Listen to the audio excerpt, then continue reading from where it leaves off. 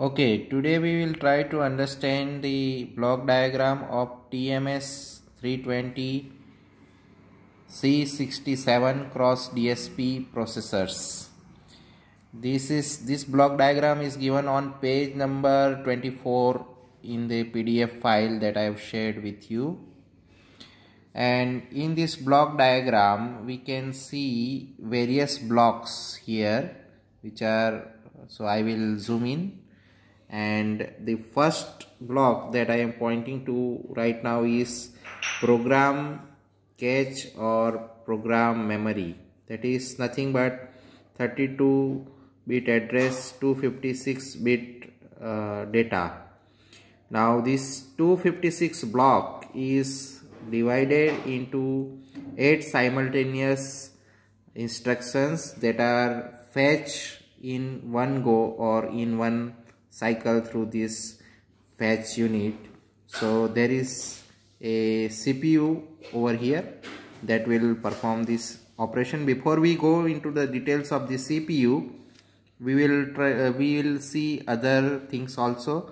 This is another important part of this particular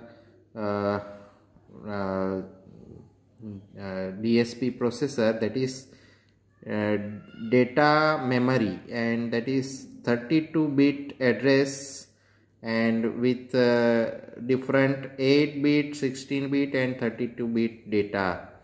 Okay, and that is connected to CPU via these two available DA1 and DA2 paths, which are multiplexed in a way that we will see later to the CPU.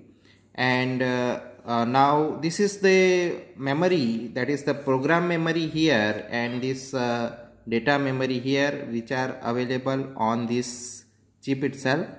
But one can connect the external memory also through direct memory access controller or external memory interface. So this unit is doing the connection, or you can say they providing the connection to external memory that can be connected. So that is also required.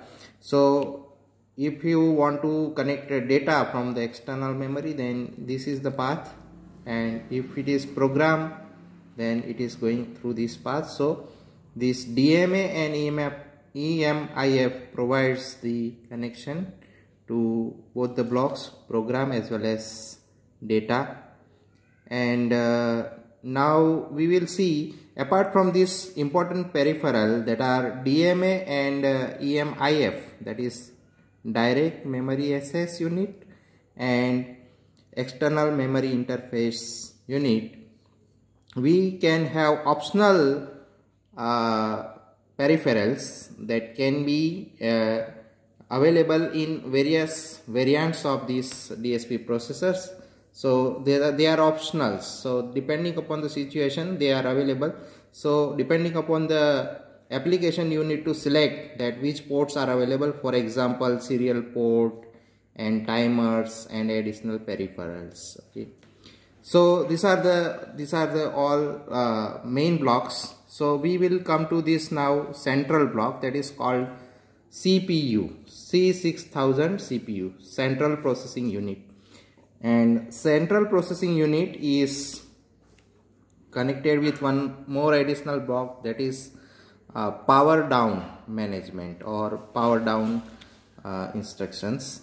So inside the CPU you can see that this program fetch, as I told you, that it connects to this program cache memory and it fetches the 8 instructions simultaneously in one go, and then this instruction dispatch and instruction decode takes place inside this CPU. Now in this CPU, the main important thing is there are two pairs of register path or data path. That is, one is, I will zoom in over here, data path A, and another is data path B. So data path A has register file A. There are 16 registers A0 to A15 here, and another path, that is data path B, has another 16 registers, that is B02, B15 here. These registers are connected to 4 different units in each path. So these are L, S, M and D. L, S, M and D. Similarly over here the register B is also connected to L, S, M and D. Okay, and now they have some specific functions, and each of these unit, that is called one unit. So there are 8 units, 4 units over here and 4 units over here, and they are connected to this data memory through some D1 and D2 registers, through DA1 and DA2 logics, and these two logics are multiplexed logics, so you can access to these available results as a data, and you can store the data and load the data through these units. Okay, so and inside the CPU you have some more registers. So see this path A and path B, or register file A and register file B, are general purpose registers used for performing various operations, whereas there are some special purpose registers. They are called control registers, control units, test, emulation and interrupt.